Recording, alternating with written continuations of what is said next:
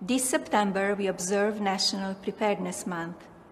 As our nation continues to respond to COVID-19, there is no better time to get involved and ensure your family has what they need to stay safe. I encourage families and communities across our nation to update their plan or take time to discuss the steps they would take in the event of a disaster. The theme of this year's National Preparedness Month is Disasters Don't Wait, Make Your Plans Today.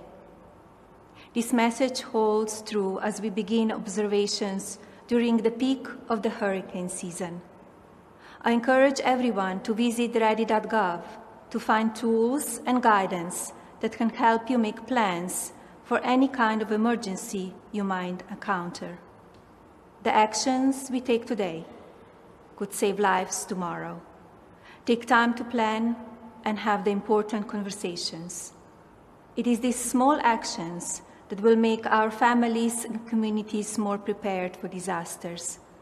God bless you all, and God bless our great nation.